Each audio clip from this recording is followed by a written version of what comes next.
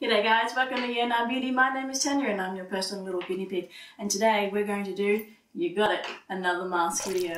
So if you caught me in my last video, we did the Yes to Coconut Coffee Energizing face mask. It was a peel off mask, and that one worked out quite well for me, surprisingly. Now, I did experience a lot of tingling in that one, and I have heard some feedback from some people that that one is a terrible mask for people with sensitive skin, and maybe just in general. But that's the thing, guys, when I'm talking to you guys about this mask, I'm not a chemist.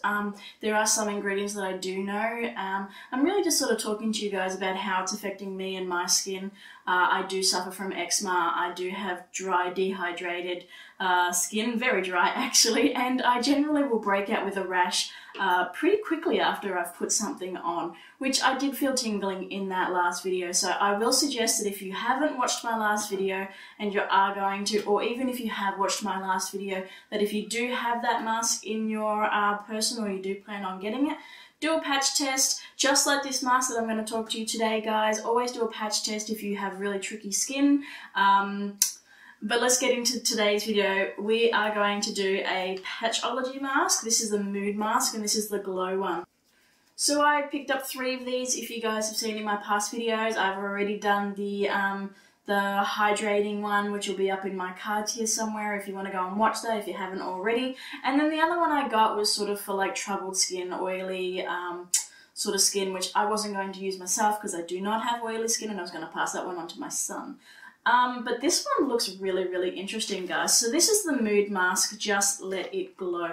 And I am excited about this one as well, because as I said, I've recently been sick and I feel like my skin has just been missing something. I haven't been moisturizing the way that I should be, or the way that I usually do. I haven't been looking after myself as much as I really should.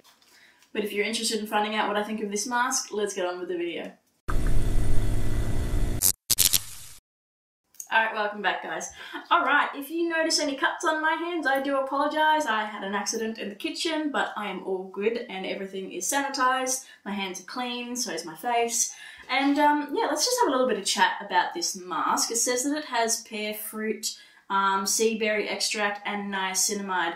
And it mentions that it's a healthy glow sheet mask. Now, I do know that 2 of the key ingredients in this is niacinamide, but also hyaluronic acid.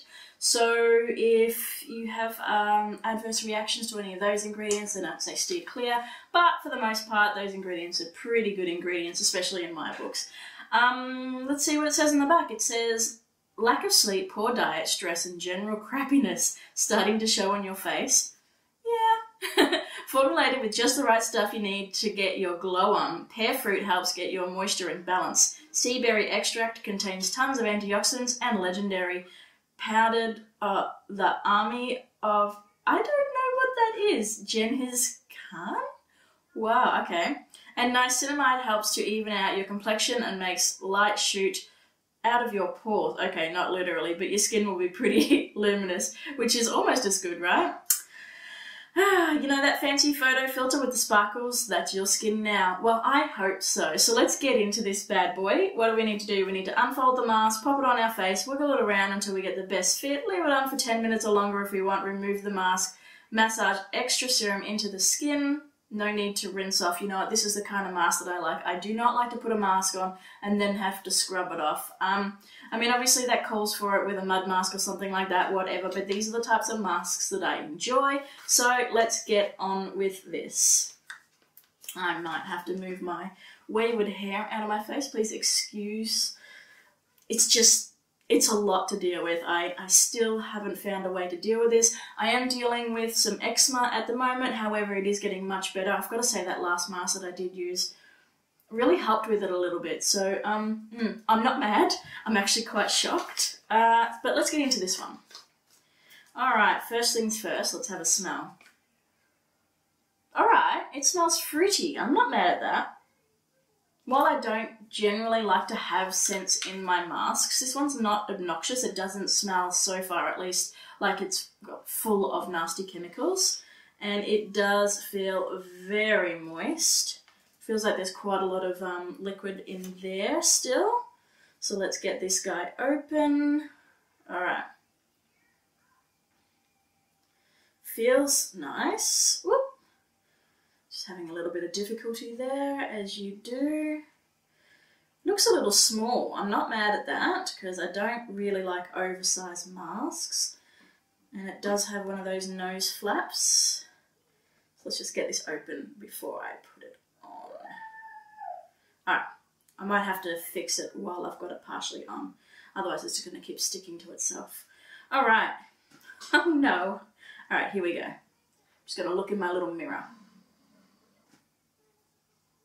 It feels like, or it looks like it's got a little bit of a pink tinge to it, this mask, and I think that might be some of the ingredients. I'm just going to unfold that. Alright, let's get this on. Oh, it feels nice already, but that's just because it's cooling.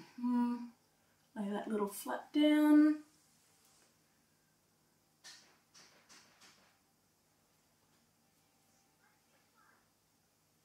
And guys, I always get this in my hair. There is almost no avoiding it.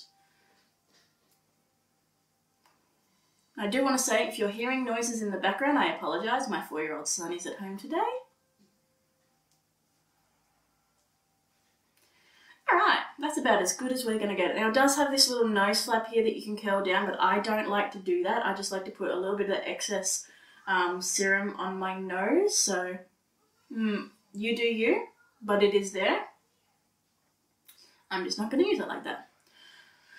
Alright, now, it's not terrible quality, the cloth itself. However, I am already experiencing slipping down of the little flap here of the lip flap, which I never like, and I always forget to bring my scissors and cut that bit off. But whatever, that's just a me thing. We are going to leave this on for 10 minutes, and I'm going to come back and take it off and let you guys know how I feel about this mask. But right now, it smells good, it feels good. I don't see any sort of reddening happening just yet, but it is early days. Alright, I'll talk to you soon. Alright guys, it has been 10 minutes and it is feeling wonderful. I haven't had any burning, any tingling like the last mask that I have. I can't see any reddening on my face under the mask. That doesn't mean to say that there isn't any, but fingers crossed because I haven't felt anything bad. But yeah, I mean, this is pretty much your typical mask. I would not recommend sort of like doing lots of physical activity or doing lots of talking, to be honest with you, because this little flap, much like normal masks, falls down all the time. That's why I really like hydrogel masks, and I wish a lot of companies will actually start doing like that clear hydrogel, kind of like the eye patches. I love those. But anyway, I digress. This isn't a horrible mask. Much like most sheet masks, it is going to move on your face. It's not perfect. But let's have a little look and see what we are dealing with. Comes off very easily. Lots of product still on the face, and mind you, there is a ton of product still left in the sachet. I almost want to keep that and like use it later and put it on my face just before I go to bed. My skin is looking pretty darn good. I haven't had any reactions, which is definitely a plus, and I am just going to gently pat this into my skin. As I said, there is a lot of product.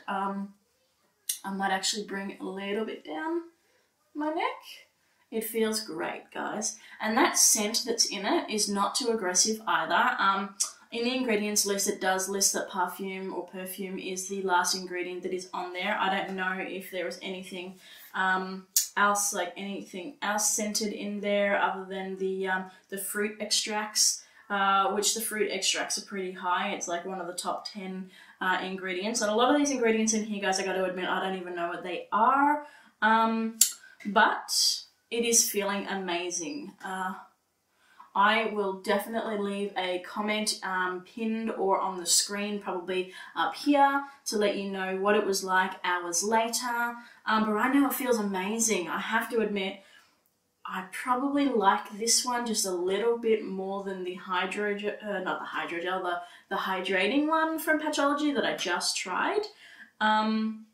And that, look, that actually might be because of the fruit extract. There was something a little bit more, what's the word, luxurious about this one, sort of like pamper. And as I said, I don't typically like to have scents in my skincare, but the fact that I haven't had a reaction to this one, I'm not mad, you know? So, yeah. Anyway, my feels on this mask is it's definitely a goer. I know it's cheap, it's $7. I mean, yeah, okay. I'd love it if it was like 4 or 5, but come on. It looks like it's doing some good things to my skin. It smells great. It's pretty easy to use. Yeah, there's not much else that I can say. Would I buy it again? Yeah, I definitely would. I am anxious to find out if it does plump my skin even more with that hyaluronic acid. We'll see how we go a little bit later, and I really am enjoying this one.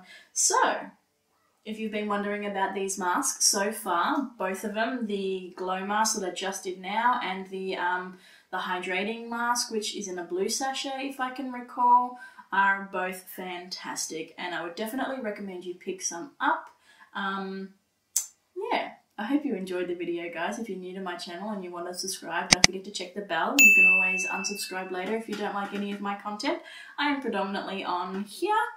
Or if you'd like, you can always hit me a line on my Instagram page. I will comment as soon as I see it, and yeah, if you like the video, feel free to give me a thumbs up, and I'm looking forward to doing some more mask videos. I've actually purchased some, and a brand that I haven't tried, some eye gels, and I'm really excited about that, and I've got quite a few more face masks that I want to play around with, but I really do want to explore the hydrogel face masks. So I think there's a brand called Dr. Judd. I haven't explored them yet, but I am interested in some of their masks, because I do believe that they do sell a hydrogel mask, an all-over hydrogel mask, and that's what I'm sort of looking for at the moment. And yeah, if you know any masks that are hydrating, good for sensitive skin or anything like that, and you want to share with me, hit me a line down below. I'll always respond to your comments as soon as I see them, and I hope to catch you in my next video, guys. Bye.